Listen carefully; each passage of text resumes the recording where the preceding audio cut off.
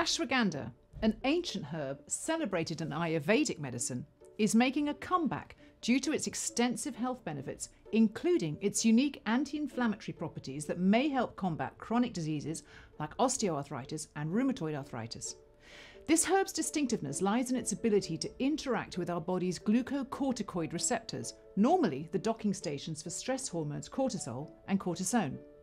By latching onto these receptors, ashwagandha blocks them from stress hormones, reducing the stress response, including the production of inflammatory cytokines. Clinical trials show promising results.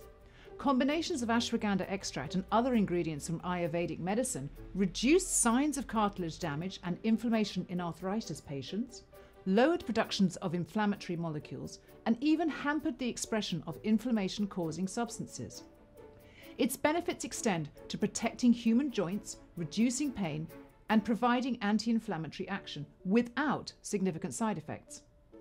Though these trials use a combination of Ayurvedic medicines, they indicate the potential standalone benefits of ashwagandha.